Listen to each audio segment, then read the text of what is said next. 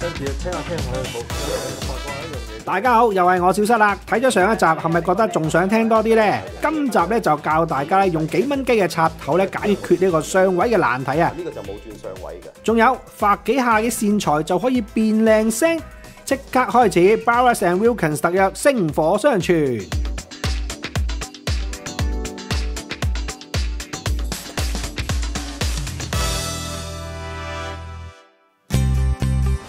呢度大哥講一個話題咧，即係我哋就咁聽咗幾分鐘都獲益不少喎。咁喂，喺嚟緊即係呢段日子咧，真係要多多同我哋分享下你嘅發燒經驗喎。我都希望咁樣。其實玩咗咁耐啦，玩咗老實講幾廿年，即係玩聽音樂咧就真係唔知啦。但係玩音響咧40幾年。通常我因為工作問題啦，成日去外國、去美國啊、英國啊，到周嚟走去，周圍飛，即係嗰啲叫做咩雜架攤。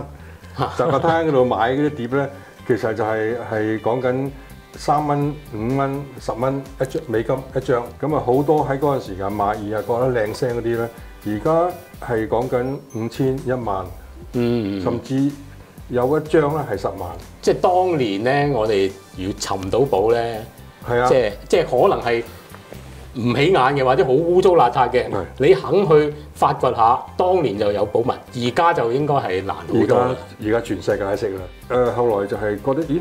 點解呢錄音咁靚咧？一睇，哇，60、60幾、70咁樣，點解喺呢個時代嘅錄音呢班人咁叻嘅咧？咁樣，收尾就揾到一個答案。咁你就係個答案就係，佢哋用嘅時間就係用單啲方法。最先嘅時間就純粹係試。後來其實咧擺下已經係比較感覺，譬如錄一個交響樂團咁樣啦，嗰個距離係幾多，高低幾多，個角度幾多，嗰個分開嘅角度有幾多，即係因為我哋要知道一樣嘢咧，就係咩？錄嘅時間咧，其實我哋發燒友咧中意一個定位，結像啦、定位啦咁樣，咁啊變咗喺情況之下咧，其實就係用2支咪錄完之後咧，咁啊成排樂隊。前後層次全部要揾得出嚟嘅，係咯。咁啊，再加上一樣嘢就係樂器嘅真聲同埋一個回響嗰個反音個 ambience， 咁啊變咗啲咁樣收個比例。咁啊，如果收得好嘅時間咧，就能夠做到一啲自己覺得滿意嘅錄音啦。基本上咧，你係想做一啲自己可以發揮到自己理想嘅嘢，即係頭先我講啦，即係 Bowers Wilkins 嘅理念，即係同你都好相近。咁其實你點睇 Bowers Wilkins 呢個品牌嘅喇叭？非常佩服嘅原因，第一個咧就係咩？我覺得好忠實，出嚟嗰個產品啊，嗰個價錢呢個售價咧係非常普及。咁咧就相比其他人嚟講嘅話咧，佢好似靠低嘅。咁喺早期嘅時間咧，我哋開初話喺快咧，就都有啲發燒嘅朋友講B&W 未入流嘅咁樣。咁我點解未入流啊？睇下佢啲價錢啦，同咩有邊啲嗰啲靚好多啊，大貴啲咁樣。我諗下，咁啊跟住我自己亦都係好想學嘢啦，所以去好多唔同嘅發燒屋企去聽嘢。係，因為聽咗翻嚟，咦唔係喎，我覺得 B&W 其實係真真正正為民服務。咁啊係即佢嘅價錢應該係咁樣。所以後來一路咁注意呢個問題咧，就發現咗幾樣嘢。第一樣嘢就係喺自己開始玩嘅時間咧，就嗰個其實係買乜嘢咧？嗰個標準冇乜嘅，咁啊變咗自己係有一個心得，係覺得嗰個標準好緊要，係點樣揾咧？咁咧就發覺一樣嘢，原來係 B&W 係一個監聽器嚟嘅。喺早期嘅時間咧，其實佢嘅監聽器非常出名，就好多公司用，尤其是天碟之一啊 Tele 嘅好。全部都係用呢個 B&W 做一個叫監聽一個 reference。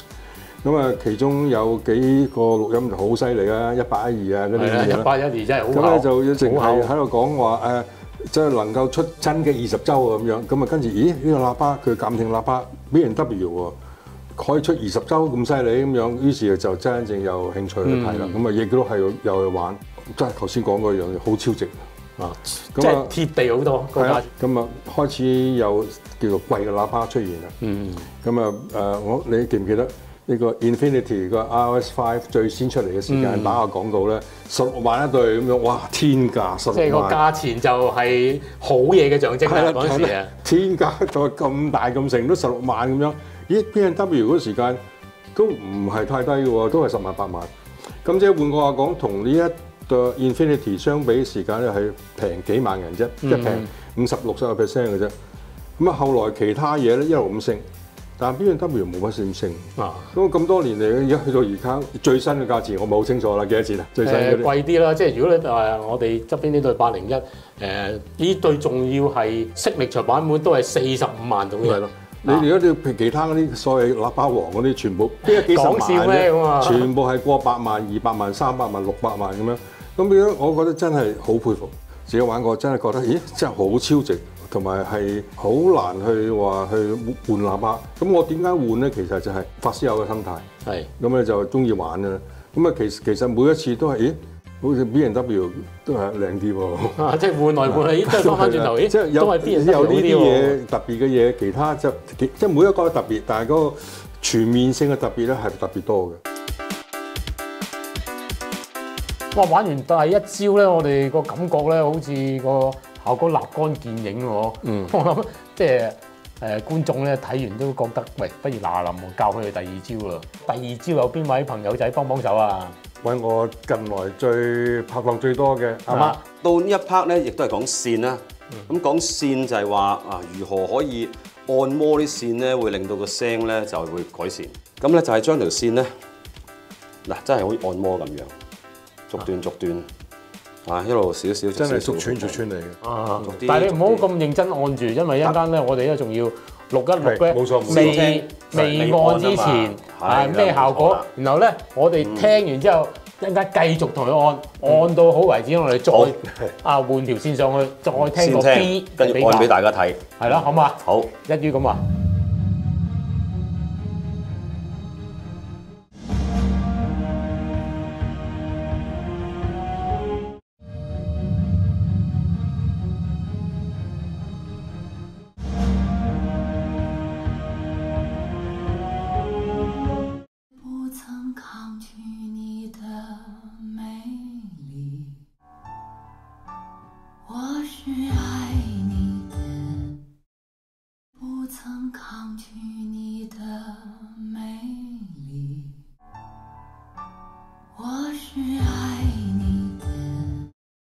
嗱，啱啱咧估唔到咧呢一種嘅按摩式嘅玩法咧，即係在我嚟講，初聽咧就有啲神奇嘅，即係究竟係咪真係會有效咧？但係頭先啱啱聽嘅實施咧，即係好快速地就會聽到個背景係會寧靜咗，同埋背景寧靜咗，令到佢嗰啲高音嘅伸延出嚟嗰個乾淨同埋順滑度係會好咗好多。我感覺咧就直情好似換咗套線咁樣。即係無論高頻啊、開揚度或者頭先聽個琴咧，個琴都係高級咗，因為佢日本琴變咗個德國琴，就咁誇張。同埋咧有一段咧係好明顯咧個甩傷咁，有一段有啲 effect 咧嗰個聲音咧就係散出嚟就甩咗傷，走咗喺我哋左右兩邊，即係甩傷嘅程度咧都誇張咗嘅。你頭先講嘅樂器咧有一段係好似吹笛定係一個好長嘅嗚咁咧。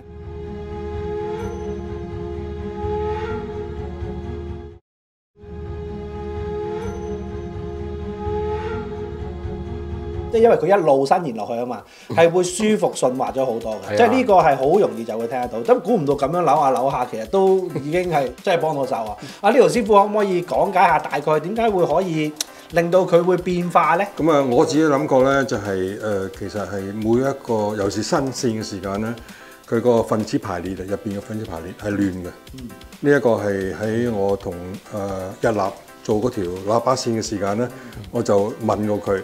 新線嘅時間咧，點解我發燒友都知咧，一定要煲線啦。煲線嘅原因咧，就係希望能夠將呢個排列咧做到由唔齊整變為齊整，就一條線咁去通暢。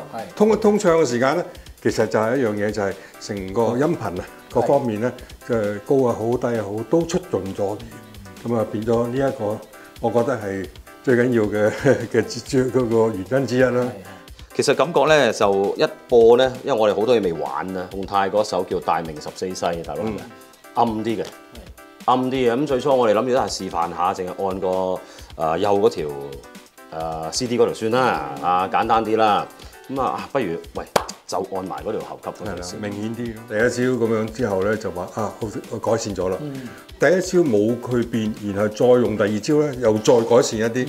咁呢個證明一樣嘢咧，其實係玩 Hi-Fi 咧好聲咧。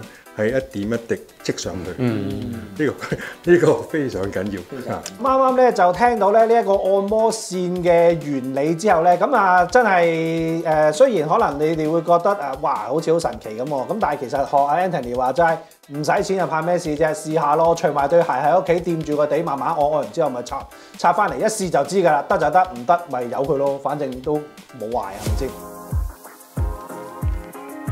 但係電商咧，老實講，我哋都好多家訪啦，試過好多次啦，咁啊就發覺都係有一個相當大嘅百分率咧，係個電商錯咗，都唔係好清楚嘅。係啊，所以變咗好多人就我屋企嗰個結帳咧，硬係點樣擺都唔係好掂嘅。咁啊，呢一個就係電商錯咗最明顯嘅一點。嗱，譬如話大家你會諗。我駁個電線啱嘅喎，我 check 過我嘅拖板都啱嘅，電源線全部啲火線都係啱嘅。咁但係咧問題就嚟啦，因為咧有啲電源線咧就英式啦，有啲係美式。其實咧英式美式咧有啲人咧覺得咧個概念咧就係話佢個上位左右係調轉嘅，但係其實美式咧係向下嘅，英式係向上嘅。其實都係嗰邊係火線嚟嘅，左邊係火線嚟嘅。咁有啲屋企又會用呢個 adapter 啦，嗱 adapter 咧呢啲萬用呢啲咧。就有問題啦，佢因為佢冇轉相位嘅。其二咧就係咧嗱，其實除咗你嘅電源嘅裝置，可能你嘅器材都會錯嘅喎。即係出廠嗰陣時已經錯咗啦。咁原來咧就係個火牛咧個次級嗰度咧個火線調轉咗。咁你就算咧問啲電工都唔知嘅，因為另外講深一層少少咧就係因為你錯咗電相咧，你漏電咧漏落去嘅機殼咧儲存喺度咧係多咗嘅。你摸落去咧，你會感覺咧有陣靜電咧。佢想吸住你隻手啊，又想彈開你隻手咁樣嘅。去親或者人哋做家訪咧，我都帶定呢一個咧幾蚊雞嘅 adapter 過去嘅。因為點解我哋會咁樣用咧？呢個就冇轉相位嘅，咁方便在咧佢前邊咧我哋就插，主要是美式係易啲嘅。簡單啲啊，我哋集中今日照講美式啦。插落去咧，咁呢度兩腳冇咗中間呢一個水線㗎嘛。咁我哋一調，咁我哋聽到個相位啦。係啦，即係譬如我哋去到嗰個地方，唔多啱喎，或者我哋個喇叭基本擺嗰個基本位先啦，個朗啦，咁聽到係冇結像冇聚焦嘅，低頻又一劈劈又鬆嘅，咁我就要出動呢個咧就調一調佢。係啦，我哋聽一聽正相係咁嘅聲，即係完全我哋個錄音嗰度唔變啦。然後錯相係咩聲？咁講完呢個之後，聽完呢之後咧，講點樣真正度相嘅電相。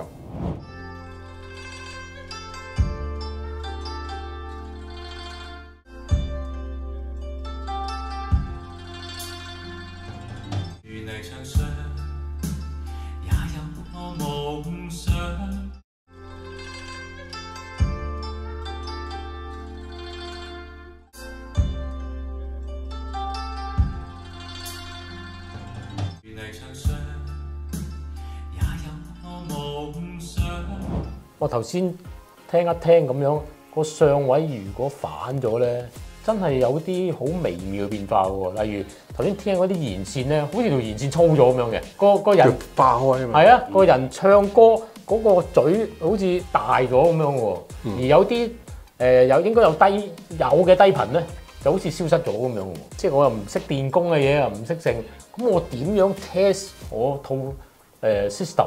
係個電相係咪啱嘅？點做法咧？應該係如果係用一個正統方法嘅時間咧，其實用嘅時間好長，同埋每部機又要着又要熄。咁啊，喺我自己個做一個比較之後咧，發覺係用一部機轉咗個相位咧，已經係成套嘢嗰個相位咧叫翻正嘅。哦，但係有一樣嘢就係你要做一個好理想同埋佢一個100%做盡嘅咧。其實嗰個方法咧就係幾複雜，想捉個圓空出嚟咧，就係逐部機去度啦。咁我哋要有個萬用錶啦，咁啊自己我哋就拋個 AC，咁啊要紅棒啊揸住機殼，即係個要黐到地嘅嚇。自己手咧就揸住個黑棒，咁就揸佢嗰個漏電嗰個數，你會度到個數出嚟嘅。即係低咗。總之讀數要低，讀數低就啱。讀數高就係反咗電上，佢個漏電喺個機殼度積聚喺度多咗，漏電多咗，你要掹晒啲信號線，即係唔好要拖手仔。係，因為你 CD 拖住前級，拖住後級，其實佢哋已經係同一個電商。即係總言之，有一部獨立嘅機，唔好有咩同第二啲機連接。冇錯。先至用卡標去代機殼嘅漏電量係有幾多？冇錯。咁啊低嗰個咧就係啱啦。冇錯。如果高咗咧，即係你要搞翻掂佢啦。我咧就係從 CD 機開始，用第一做最源頭開始。咁啊跟住一般嚟講就前級啦。咁變咗就佢要度前級嘅時間咧，就 CD 機要調信號線駁喺前級。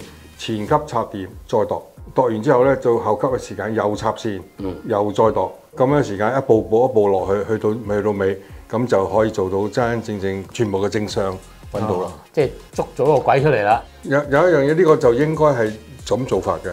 但係一個最簡單嘅方法咧，其實非常有效，就係咩咧？就係 CD 機轉一個搞掂。就係喺個 CD 機 IEC 入邊嗰個火線同 N 線自己調轉佢。